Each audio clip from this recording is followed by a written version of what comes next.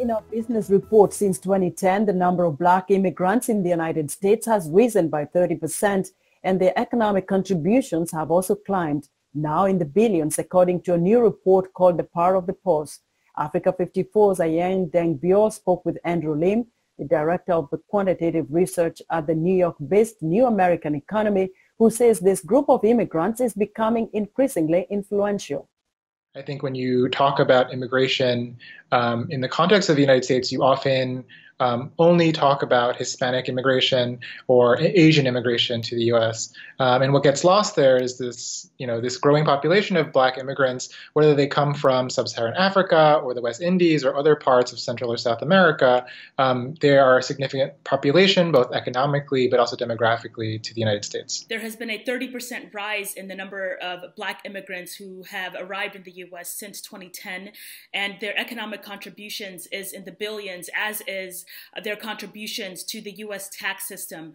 Why do these figures matter? 30% from just 2010. So that's an increase of from 3.3 million in 2010 to 4.3 million in 2018. And you mentioned their economic contributions. And so as they grow in number, they also are growing in economic clout. And so just in 2018, we already saw that Black immigrant households earned a total of $133.6 billion.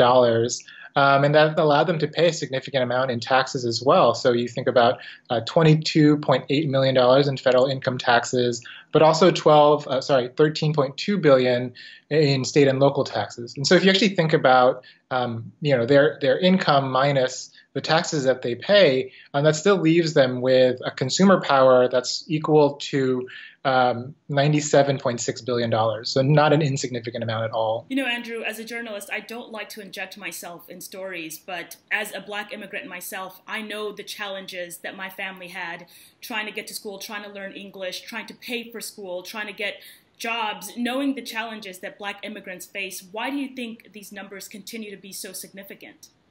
I think these numbers are so significant for a couple of reasons. One, I think Black immigrants in particular, from the data that we've seen, are actually very skilled. I think contrary to a lot of rhetoric that you see from certain politicians or people in the media, Black immigrants have a lot to offer the United States in terms of their skills. If you look at the situation that we're currently facing in the United States in terms of this health crisis and the coronavirus, healthcare is a huge industry for Black immigrants. Especially as nurses, personal care aides, medical assistants, et cetera. Almost 3 out of 10 Black immigrant workers, that's more than 750,000 people, are working in the healthcare sector. So that's one way, their skills and their propensity to working in healthcare is one way that they're positively impacting the United States. So how can this information be used in the world, be it in policy, education, or the workforce?